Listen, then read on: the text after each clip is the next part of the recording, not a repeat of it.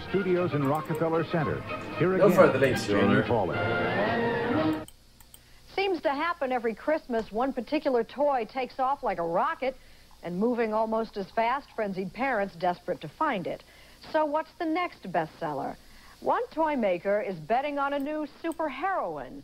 She's from the same Japanese company that brought you the Power Rangers. Here's Lucky Severson.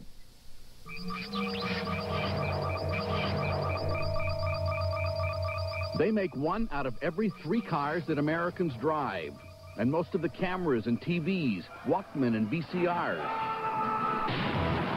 And now they've invaded our toy industry. American kids or their parents bought $1 billion worth of Mighty Morphin Power Ranger toys in 18 months. Merry Christmas! Last Christmas, they scoured shelves and even offered bribes for toy rangers.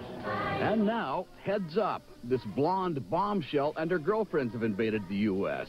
She's 16. And she's the latest hot item out of the brain factory of this man, Makoto Yamashina. Just a Or some shit. No boys.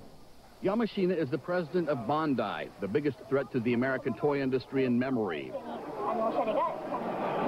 We're at the International Toy Fair in Tokyo. Distributors from all over the world come here to find what's new, what's up next in the $18 billion a year industry. Bandai is now the world's 3rd largest toy maker, aiming to be #1 by the year 2000.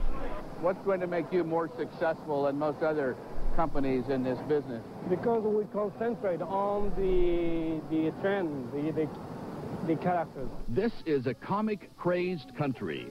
Kids and grown-ups bought 554 million comics last year. When a comic gets hot, popular, Bandai rushes in and licenses the characters, makes the toys, and then sponsors a television series with the toy characters. How do you change your programs for the Japanese audience to the American audience? Very simple. The costume is the same, the content is the same, but the casting stars is different from American stars. Bandai's blonde Sailor Moon and her 4 girlfriends invaded the United States in September. These are Power Rangers who can be sweet and innocent 1 minute, tough and sexy the next. Now, does Sailor Moon here in Japan have blonde-haired? Yes, from the beginning, yes. I have not seen too many Japanese girls who have blonde hair. So that's why the dream, you know, the Japanese girl is the black hair, but she would like to be blonde. The creator of Sailor Moon is a young woman with black hair who's fresh out of college, Naoki Takeuchi.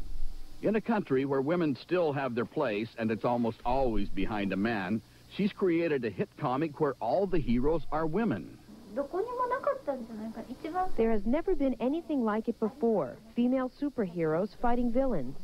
And if it makes girls feel Excuse good... me, but I believe Wonder Woman is older. Level.